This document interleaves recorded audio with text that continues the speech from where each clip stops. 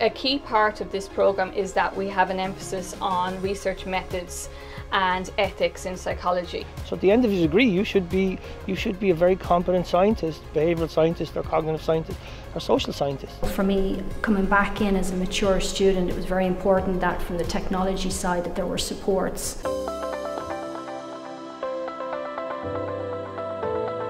The BA Honours Psychology degree is a 3 years honours degree programme, level 8.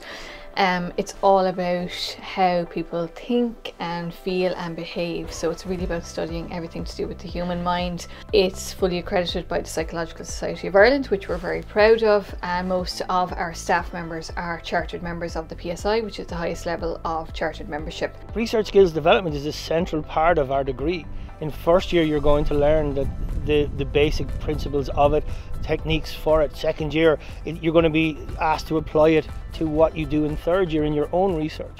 And research is so important that it ends with a keystone in third year, where you get to design your own experiment, undertake your own experiment, report the findings and hopefully publish those findings. This semester I really like cyber psychology, it's fantastic. The criminology is a big favourite, counselling is really interesting.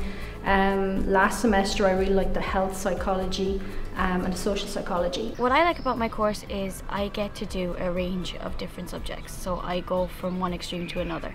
I go from child development to cognitive behavioural all the way up to applied criminal psychology, and it means that I will get a taste of what I can possibly do in my future.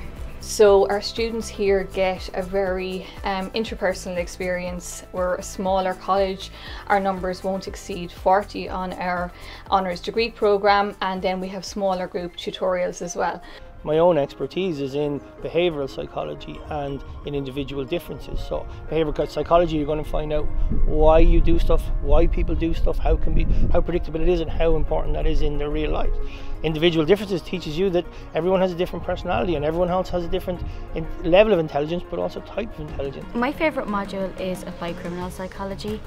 I had a very big interest in true crime, from podcasts, TV shows, and it meant that I could develop that element a bit more and understand it to what I was watching on the TV or listening to in shows.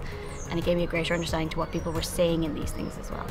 So you're not just a number here at Carlow College, we get to know all our students by name, and it's a very interactive experience. We're learning from their life experience in psychology, and hopefully the students are learning from our life experience as well in terms of our research and our theoretical grounding and foundations in our knowledge in psychology.